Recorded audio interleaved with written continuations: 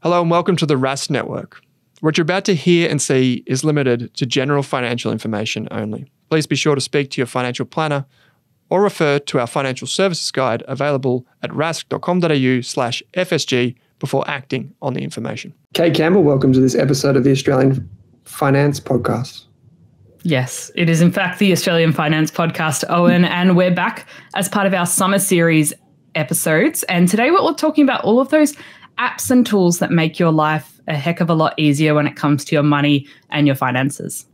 Yes, we are. We are going to talk about things like automation and all those wonderful things you can do sitting right on the couch or wherever you happen to be right now. You could probably do and many things with your money using these apps and these tools. So if you've come to the place where you're thinking, I need to get my stuff together this year, but I also want to do it in a way that's easy, this is the episode for you. I've also asked our friends Ana and Tash, who host the wonderful Get Rich Slow Club podcast, for some of their tips and tricks when it comes to budgeting apps and tools, because they spend a lot of time in that world. So stay tuned for their voices throughout this episode. So Kate, one of the most powerful ways people can manage their money, invest, and just take away the heartbreak of kind of having to look into your bank account and realizing you don't have as much money as you want is to use automation. So there are a bunch of different tools that are rapidly moving towards helping people automate their financial life. What are some of the tools that we should be on the lookout for? So there's lots of different parts of your finances you can automate. I think if we start from the simplest thing that everyone has in common, automating those bills. So if you can automate things like your water bill or your health insurance or things like that, do it, because it's going to save you a lot of stress throughout the year. You're not going to have late notices and things like that. Some of the bills, it's good to have a calendar reminder in every 6 months or 12 months to renegotiate or see if there's a better deal, or call up your mortgage broker if you've got a mortgage to just see if there's a better rate. But if you can automate a lot of the bills, it will save you a lot of headache during the year, really. Absolutely, it will. Now, I'm going to mention something that is not something we often talk about when it comes to automation. But one of the things that people struggle with is like managing the cash flows of automating your bills. So you often get paid and then you got a few bills, but then at the end of the cycle, right before you get paid again, you've got another bill that's due and you don't want to default on that loan, repayment or something. So you can use a credit card. I'm going to be very careful about how I say this because we don't advocate for credit cards whatsoever, but they can be used as a budgeting tool if you are just getting started trying to automate your money and save. If you haven't got that emergency fund, you may need to resort to something like this. And what you can do is you can put the payments through that, but just make sure you pay it off each and every month. That's the whole point, because then you only have to manage one big payment back onto your credit card at the end of every month, rather than trying to keep up to date with all the little automations you might need to make. Now, I just want to double click on what you said there about checking in on those annual bills, those bigger bills. Definitely shop around. Car insurance, you could save hundreds of dollars every year. And I know when we say that, people are like, yeah, I don't know. That's basically a really nice night out for dinner. So if you put it in those terms, it takes you 20 minutes to find a better deal. You can go and spend the savings on a restaurant. At least you get something for your money. You may as well not pay the finance company extra just for the sake of it. But there are other ways to automate, Kate. Yeah, well, one of the things just on, you're talking about mortgages, is having some sort of property hub.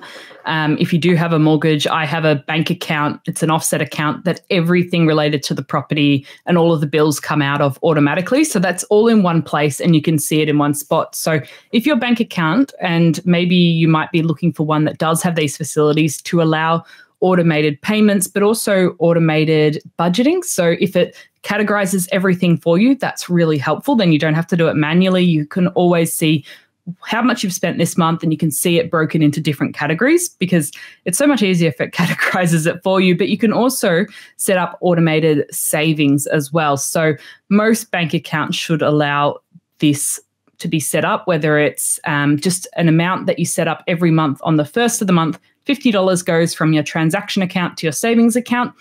Some of the more innovative platforms, I've used UpMoney in the past, where they actually break apart your paycheck when you receive it. So it recognizes, hey, this is your $2,000 paycheck from your employer, and you can preset how you want it split up. So you might say, I want 10% as soon as I'm paid to go into my savings account, and it automatically does that. And I want 30% in my bills account. So you can do that based off percentage or dollar amount. So that is a really cool feature if you want things to happen in the background automatically and you just want to take some of that mental stress off your plate. And some of the other tools that we talk about a lot on the show, Owen, are ways that we can automate our investments. Yes, absolutely. And I do like what you just said. I use ING with those recurring transfers. So one of those might go into an investing account, for example, but it's always, because I get paid around about the same day, I just automate a bunch of payments a few days after that. But there are other ways to automate your investing or savings habits. I just mentioned ING. They have a roundup feature where you can effectively round up into a savings account. Many banks offer that. But there's another one that many people will be familiar with. In fact, about 300,000 Aussies do this, as Raise, formerly called Acorns. Raise effectively takes that 50 cents off the $4.50 coffee, rounds it up, and then it adds it to a little pool that gets invested for you. And those just get invested through things like ETFs or exchange traded funds, so like diversified, really easy, low maintenance investments for the long term. And you can use tools like that really easily. But there are other tools like Perla Micro. Perla is a long-term sponsor of the Australian Finance Podcast, so for full disclosure. And they have probably the most, in my opinion, they have the best automated investing tool in the country. So basically you can set up what you want to invest in once, and then it kind of reads your bank statement and it knows, okay, Owen's got $1,000 in his investing account now. We'll take that money out and we'll invest it into the things that he's already told us to invest in. So we don't even need to log in to click buy or sell. It does it for me. Another one that does this quite well is Sharesies. Now, Sharesies is a little bit different in that you pay for a subscription for the account, and then it automates some investments for you. You can pick different things that you want to invest in regularly, but the subscription basically covers the brokerage fees, the fees you might pay for transactions, and they're moving quicker and quicker towards this auto investing world. Another one that does it in a little bit of a way, not one that I have a lot of familiarity with, is CommSec Pocket Cape. This allows you to invest small amounts and it just goes into an ETF, an exchange traded fund. I think you need $50 to set it up to begin with, but then it can kind of just keep going and going and going. And that is pretty handy. And a lot of people are using it. Like heaps of people are using that product. But all of those, like Raise, Perla Micro, which is small amounts for Perla, Sharesies and CommSec Pocket, amongst all of them, there would have to be over 500,000 Australians that use them. And so, we're getting to a world where more and more people are investing through automation. They're doing small amounts regularly, and that's exactly what we want everyone to take away from this episode. Automate your savings. You can also now automate your investing, and that is super exciting. I definitely have a few of those apps on my phone, and also being mindful that if you sort of get stuck looking at the app all the time and looking at your investments, then sometimes it might be a better decision to use the investment platform on your computer or just set things up in the background and not look at it all the time. But something that's helpful to me is also having my super funds app on my phone. Most of the larger super funds will have some sort of app that you can have on your phone, and that's a really good tool to see if your employer's paid your super. You can see what your fees are, and also something that I do is I make a small additional contribution each month via BPay, and anyone is able to do that. But I can also use the app to quickly go, okay, my money has landed for the month, and that's just a nice little reassurance that, okay, the money is where it's supposed to be. So having your super funds app on your phone, if you think you can manage that in a healthy way and it's not going to encourage you to make any split-second decisions, is a good way to monitor it and stay on top of what's going on there. I think you make a really good point there, which is that, and I think we as a society maybe have got to this point now, maybe it's just us, but we see a lot of people, and I think I speak on behalf of both you and I, so I'm speaking directly to you, dear listener, when I say this. We've seen a lot of people that install these apps on their phone, and it actually can result in bad outcomes for them, because what tends to happen is it's too easy. It's too easy to act emotionally. And the way the rules are set up in Australia, you can't, if you create one of these apps, you can't be like, hold on a second, Kate, it looks like you're making an impulsive decision to sell that ETF. You probably shouldn't do that for these 5 reasons. You can't actually do that easily in Australia from a legal perspective. So even if the app developers wanted you to slow down and go, hold on a second, doesn't look like a good idea what you're about to do, they can't stop you. And so it basically requires you to have the behavioral strength to be like, I am not going to make that decision when I'm very scared about my share portfolio. Instead, I just want to slow down and sleep on it. Like, that's one of the things that we have often said on the show is maybe you should delete the app. If you feel like you've set up your automations, it's all good to go, delete the app. And then that way the automations can keep going and you don't have the itchy trigger finger where you're like, oh my God, my shares are down 2% today. I should probably sell out. Because we know that that's just short-term gyration. So yes, download the Super Fund app on your phone, but be very careful. Don't be constantly tinkering with that thing. Add extra, check your insurance, but just please don't change things too often. Same with those investing accounts. With great rights come great responsibility. I feel like that's a line from a movie, Kate. But what else is there? What do we have any other things that we can talk about?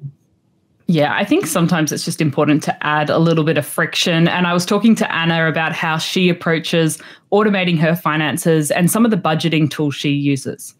I used to be the type of person that wanted to track all those things. So I waited until a specific time of month because I wanted to transfer the money over, pay over the bills, transfer over the investments.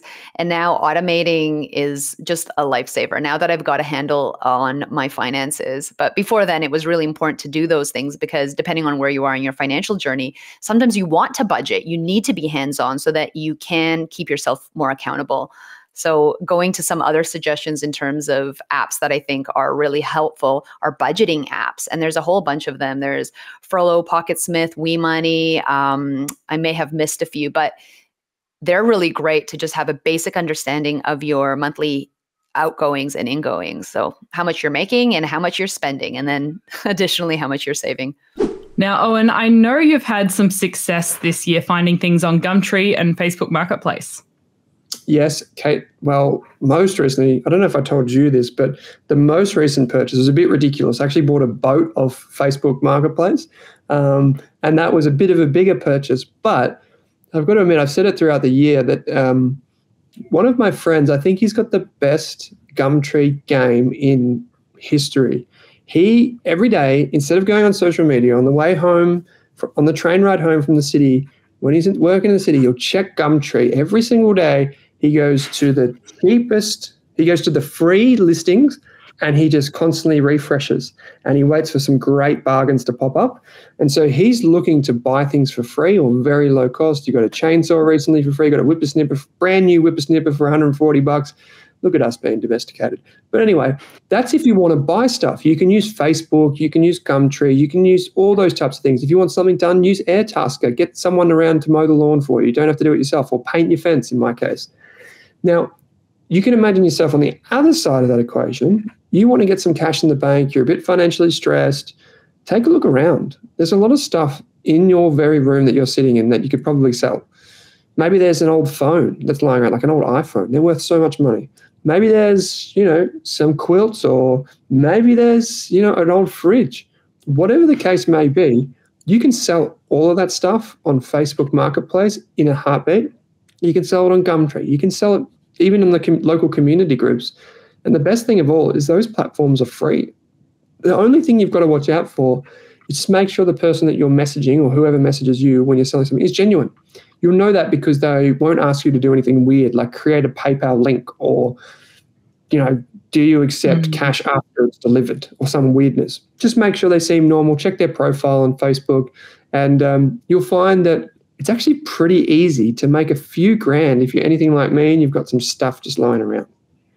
Yeah, I've had a friend lose quite a bit of money selling a laptop online before because they got that digitally edited PayPal receipt that said money has been sent, should arrive in 1 to 2 business days. So they posted off the laptop to a PO box somewhere, never to be seen again. So just being careful out there is really important, and just sort of thinking creatively. There's a lot of apps you can use to make a little bit of extra cash. I also asked Anna and Tash for some of their tools when it comes to saving money on food and groceries.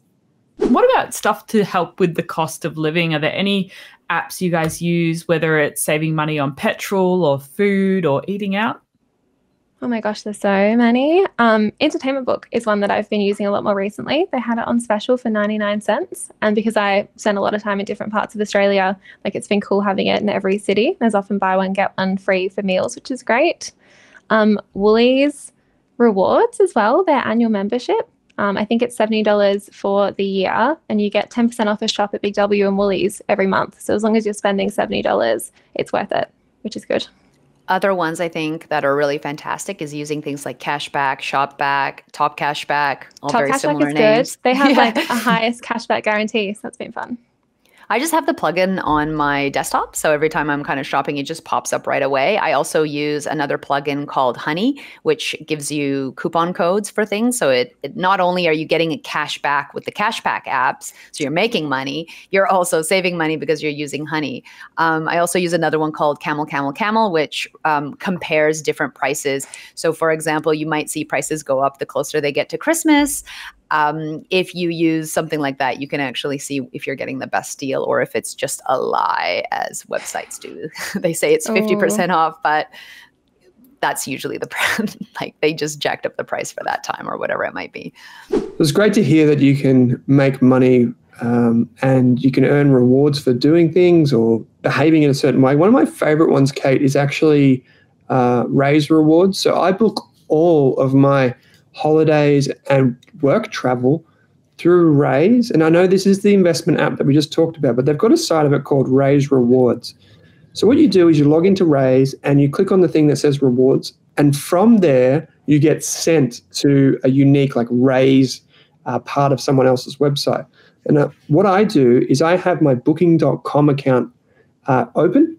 And so when I go from Raise and I go, I want to use booking.com, I then go across to the booking.com website. I place my order for a hotel or something like this. And depending on which day you do it, the exact number varies, but it can be anywhere from, say, 3% of the hotel cost up to 7% sometimes. And so you can, if you spend $500, you can get like $30 in your account or something like this just for booking through Raise. And here's the key thing. It doesn't cost you any extra. In my research, I haven't been able to say, well, if I book through Raise, it's going to cost me more, surely. No, actually, it's the same price that I was going to get on booking.com. And as an added benefit, because I'm logging into my booking.com account when I do it, I also get booking.com rewards points. So you won't hear me say this again, Kate, but I'm a genius level 3 on booking.com just because I use Raise to book, which then goes to booking.com where I log in and then use that account. So I earn double the rewards just for that simple hack. And after a few years, I got a couple of grand in there. So that goes to show for doing basically nothing, just booking my hotels like I normally would, I've got a couple grand after a couple of years. And that is awesome. You do book a lot of hotels for work, though. We're in one right now as we record this. So yes, I do. I guess a lot of us are managing cost of living this year, and the Energy Made Easy, the government website, is really helpful there if you want to compare your gas and electricity from a more independent comparison site. Then sometimes like that's something to be aware of when we mention lots of different tools when it comes to money. Is there's lots of comparison sites around, but they don't always include all the options. So it's important to check lots of different places and make sure you're aware of that going in. And Anna shared this really cool tool with me that helps you understand and lower the cost of your power bills. There's one that I use. It's called PowerPal. A while back, and I don't know if this is still on, Victoria had a promotion going on where it was free to get it installed, and it kind of gets set up to your whole kind of energy tracking thing. So it's an app that you have on your phone. It's also a little physical gadget that's set up, like someone comes in and sets it up. And that way we've been tracking our energy. We also have solar. So in the daytime, we kind of pay attention to how that's going. And then we realize that because our energy bills or the cost of energy goes down at nighttime, we've kind of timed it so that our dishwasher goes on at night instead of like in the daytime using it during like the most expensive hours. So using something like PowerPal, and there's a couple different ones. There's that monitor your energy use is really great to kind of keep costs low when you can. So it's great to save money on utility bills, Kate. Any type of utility bills, whether it's a mobile phone, where you can go and maybe sign up at JB Hi-Fi instead of going into the Telstra shop, and you might get a huge cash back for buying a new iPhone or starting a new plan. But you should also search your state for any types of incentives. For example, sometimes you can get free LED lights put in your house. So if you want down lights in your house, sometimes you can get free shower heads. Sometimes you can even get cash, cold hard cash, just for comparing energy providers. And the state government wants you to do this because it would probably save them money in the long term and help you get a better deal to ease the cost of living. So Google for your state and search energy incentives or energy schemes and see what comes up. You never know what's on there. We've got one more snippet from Tash and Anna, who had some thoughts about using AI, ChatGPT, to help with saving money. ChatGPT is really great for meal planning too. So if there's people out there and you're on a budget and you know you have X amount per week, you can actually ask ChatGPT to come up with different recipes for you that are within a specific cost that use potentially the same ingredients. So you can make multiple meals with the same type of ingredients. So it can be a way to actually save money. And I've done this a few times as well.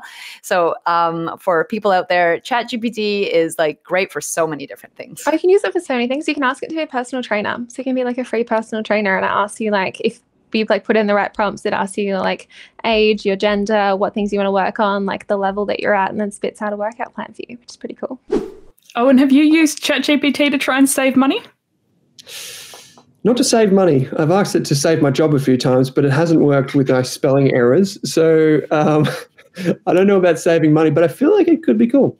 I like the tips about using ChatGPT for helping you with meal planning and coming up with low-cost recipes, just telling it what you've got. So that's something I want to try over the summer as well. Yeah, well, hopefully we can get an integration between GPT, like ChatGPT, and a Thermomix. And maybe one day we can just be like, hey, can you just create some hash browns for me because I'm kind of hungry? And then the Thermomix goes and makes it and cleans itself. Wouldn't that be nice? Maybe that's the world that awaits us, Kate. But throughout this episode, we've shared a lot of resources and tools.